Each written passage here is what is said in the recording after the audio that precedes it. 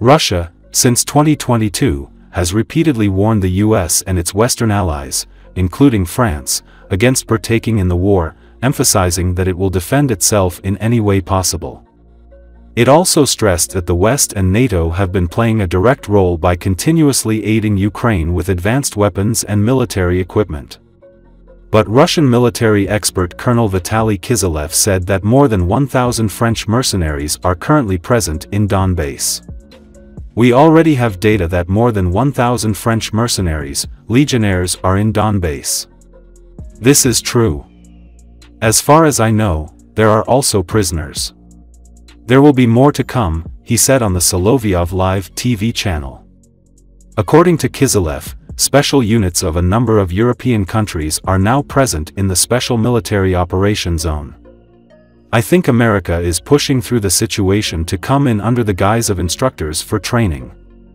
These are Romanian instructors, these are Polish instructors, Estonian instructors, instructors of Baltic countries. They will enter the training grounds in western Ukraine to train personnel, Kiselev added. Simultaneously, the French Foreign Ministry has refuted the existence of French mercenaries within the Ukrainian Armed Forces, attributing such claims to Russian disinformation.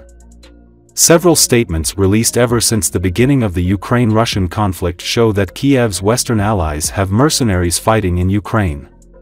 In mid-March, the Russian Defense Ministry announced more than 14,000 foreign mercenaries arrived in Ukraine to participate in hostilities against Russia. Ukrainian Armed Forces Commander-in-Chief Alexander Syrsky said that he had signed an agreement that would allow French instructors to visit training centers in the country. Earlier, the Russian Foreign Ministry issued a statement in which it called the claims made by French President Emmanuel Macron about the possibility of sending French forces and contingents of other NATO countries to Ukraine irresponsible. It noted that the Western mass media had published information about the presence of a number of mercenaries from the French Foreign Legion in the Kiev-controlled territory. Earlier this year, Russia said its forces had carried out a precision strike on a building housing foreign fighters in Ukraine's second city Kharkiv.